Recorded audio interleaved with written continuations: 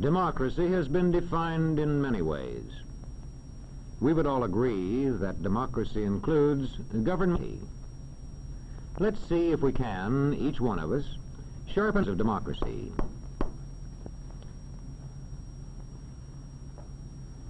We know that democratic words and forms have been written into laws. But it is the way people practice democracy that really counts. Let's ask this man about defining democracy. He studies communities and the way people live in them. He goes about his job scientifically, observing, recording, analyzing, and reporting. Well, I'll tell you one thing. Students of society have been reporting their observations and analyses for a good many centuries. And as yet, there is not one single definition of democracy that they would all accept. There's one point, however, they would all agree on, and this is it. In thinking seriously of democracy, one must define his words carefully and use them consistently. When you have your own definitions clear, you know exactly what to look for in a community. Many students agree that two important signs of democracy are shared respect and shared power. Let's take shared respect first. Sharing respect means that each shares the respect of all. Not because of his wealth, or his religion, or his color, but because each is a human being and makes his own contribution to the community, from healing its sick to collecting its garbage, from managing its railroads to running its trains.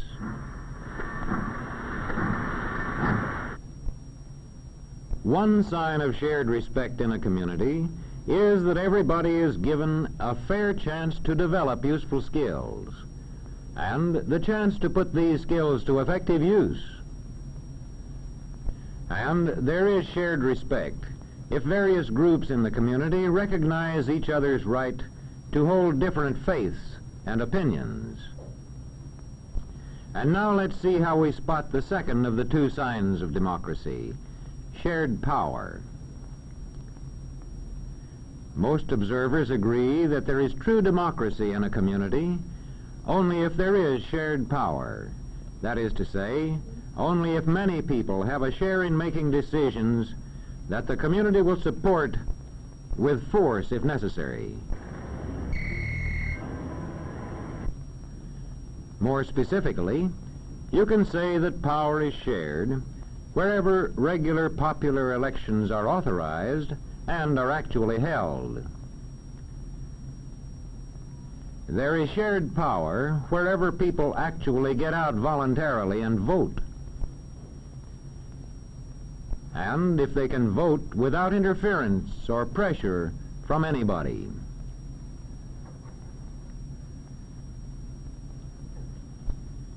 There is shared power if office holders are drawn from representative groups in society.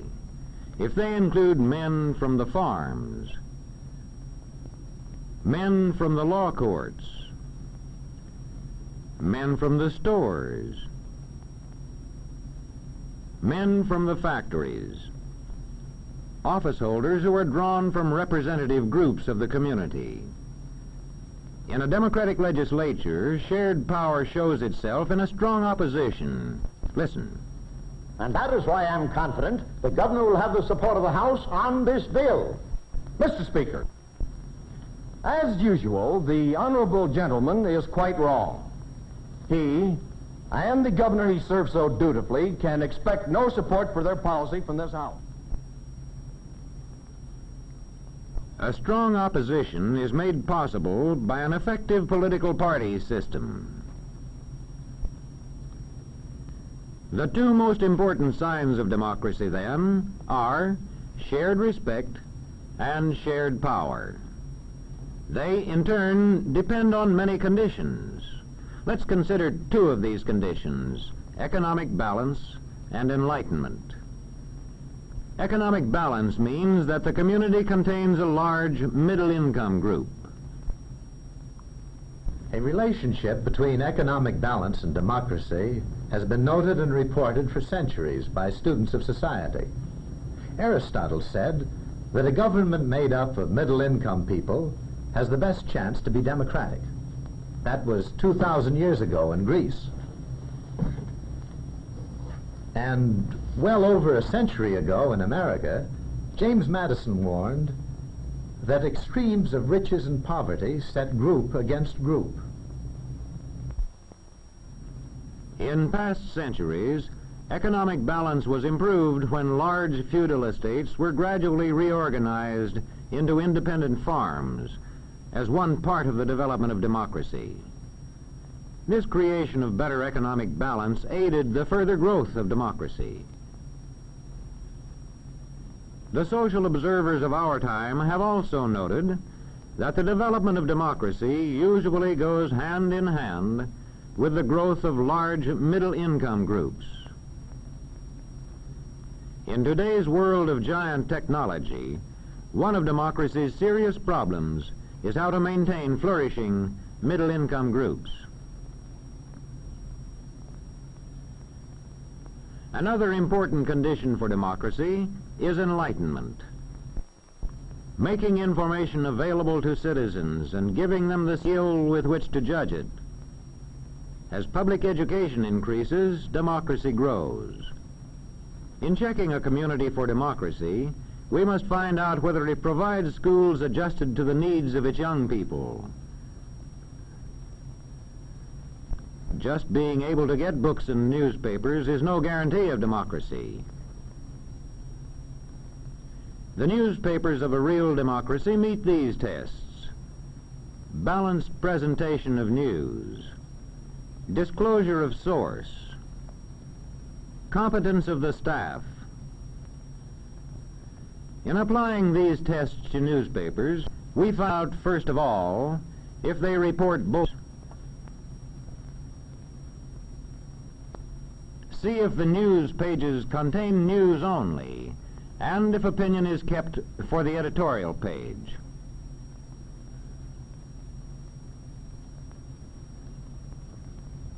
Next, we see if the paper says plainly who publishes and edits it. We know which side they're on. Newspapers in a real democracy meet a third test: competence of staff. This test requires newspaper men to value accuracy and impartiality and to interpret the news skillfully for the public. The competence test also requires newspaper men to use the services of experts. I want 500 words on freedom of the press for our anniversary edition. How about it? But, Professor, you know more about the history of freedom of the press than probably any other man in the country. Yes, that's right. I mean the responsibility of a free press and other forms of communication like the radio and the movies to enlighten the people into democracy. When we examine any democratic community, large or small, or just average, we find that we can separate out two distinct signs of democracy: shared respect and shared power.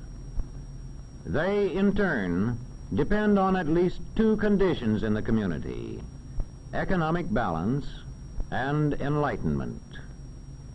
There is no standing still. The more economic balance and enlightenment, the more shared respect and shared power. Democracy is something that's never finished. It wanes with neglect, and it grows with care. If a community works to balance its economy, and if it works to enlighten its citizens, such a community can achieve shared respect, and it can achieve shared power. By working hard at it, the citizens of any community can achieve democracy.